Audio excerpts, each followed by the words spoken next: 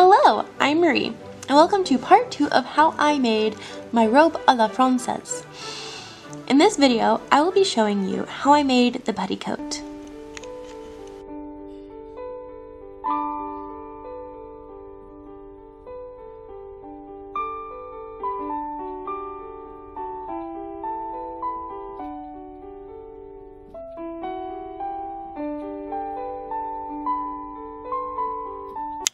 As always, step 1 is pinning and cutting out the pattern. Here I am cutting the center front panel of the petticoat on the fold. This is so that the petticoat will not have a seam running down the front of it. I'm using the same deep red fabric for the front of the petticoat as I did for the gown of the robe a la Française. I'm using my pinking shears to cut it out because this fabric has a terrible tendency to unravel.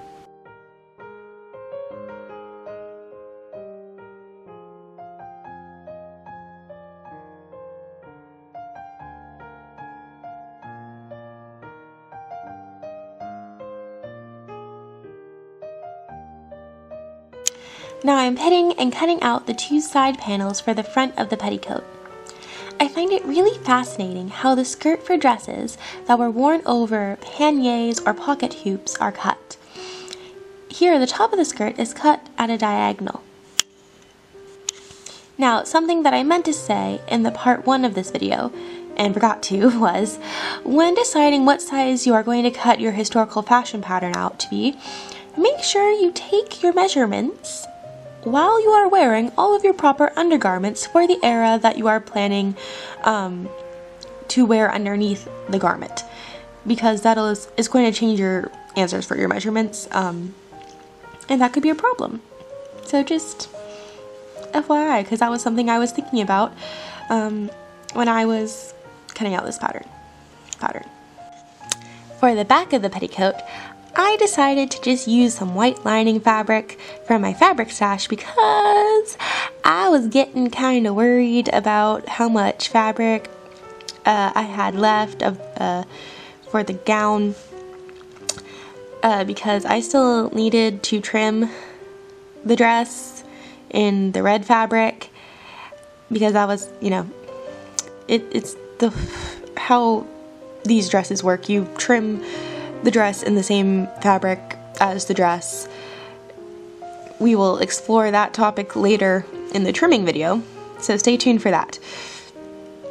But anyway, that's why I decided to go ahead and use white for the back of the petticoat, because you don't see it anyway, so why use good fabric for it? Just in case you did not watch the first video about making this gown, welcome, I'm so glad you are here. And also, I just wanted to let you know that I'm using the American Duchess pattern 8578. That is published by Simplicity in the book American Duchess Guide to 18th Century Dressmaking to make this petticoat and gown. I sewed them together, and yes, I know I didn't change my thread from red to white, but I guarantee you will never see it again, because it's on the inside seam of the back of a petticoat that goes under a robe a la Française. Time to pin together and sew the 3 front panels of the petticoat.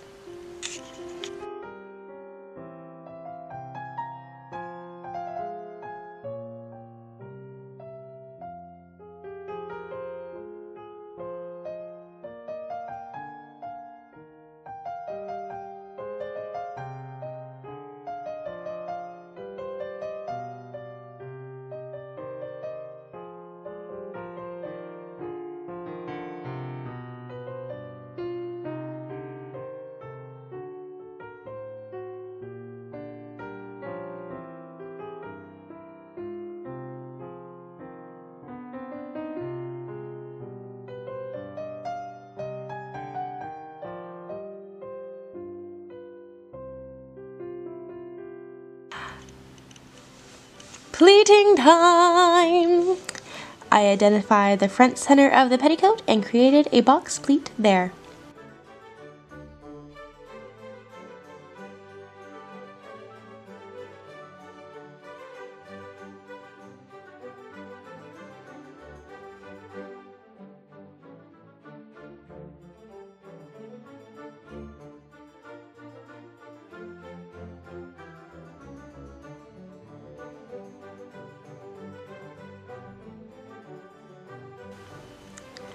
I then continued to pleat the front of the petticoat with knife pleats facing away from the center box pleat.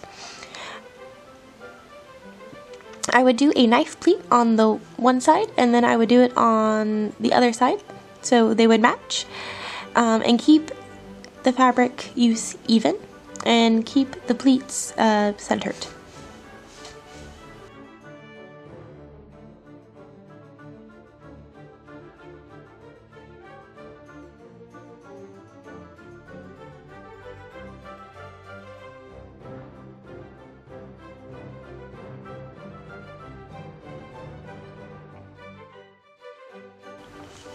It is a good thing I like pleating because this dress sure did require a lot of pleats.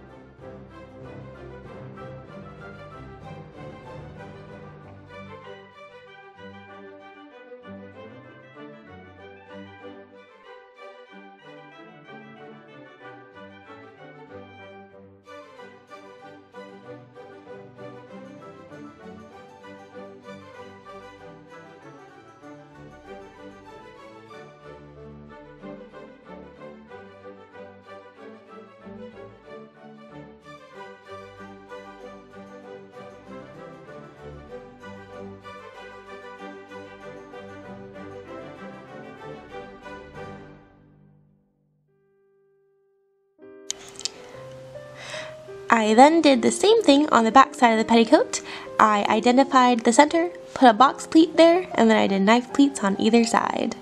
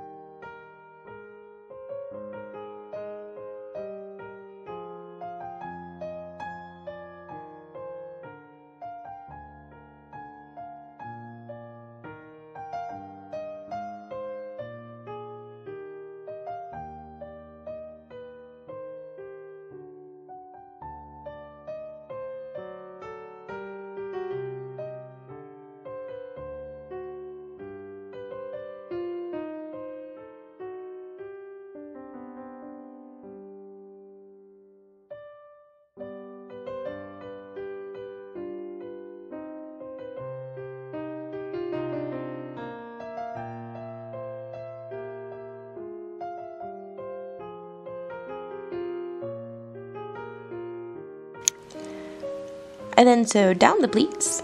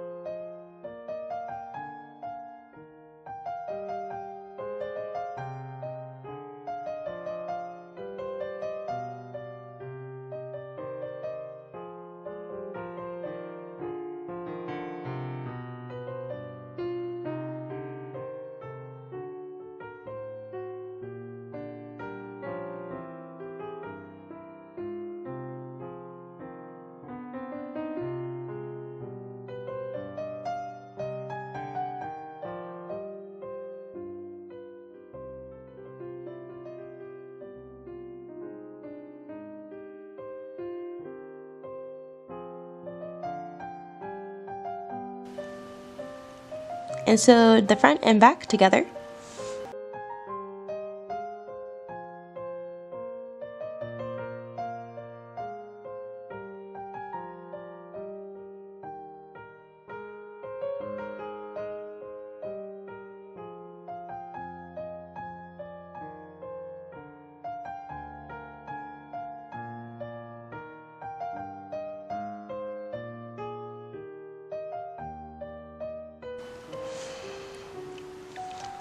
I created a waistband out of white lining fabric because it would not show, and I was still very concerned that I was going to run out of the red fabric.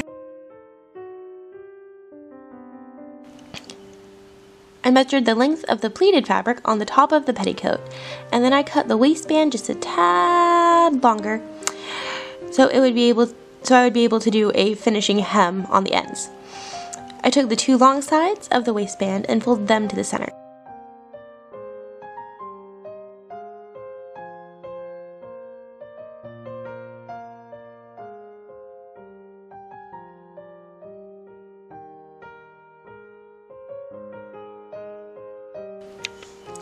I then sandwiched the top of the pleated petticoat into the waistband.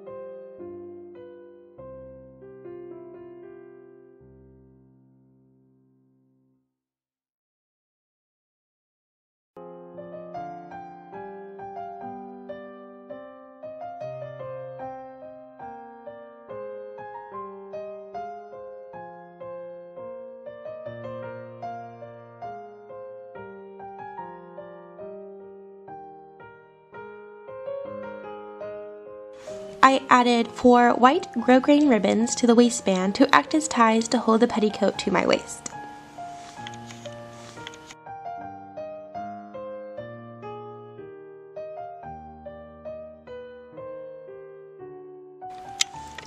I slipped the ribbons into the end of the waistband and pinned them in place before sewing them down.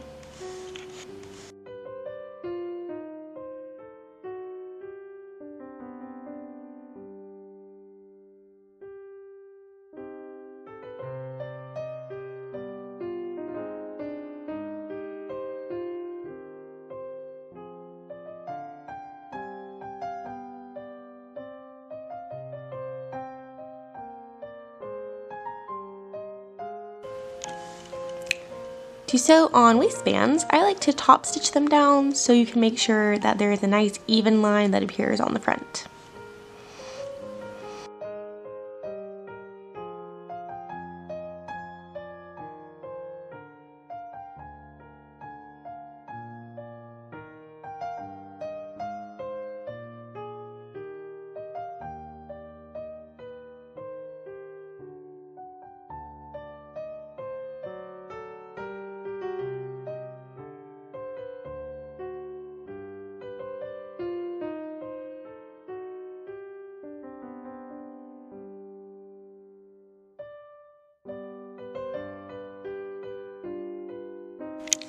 I then hemmed the petticoat all the way around, and it was done. Thank you so much for watching.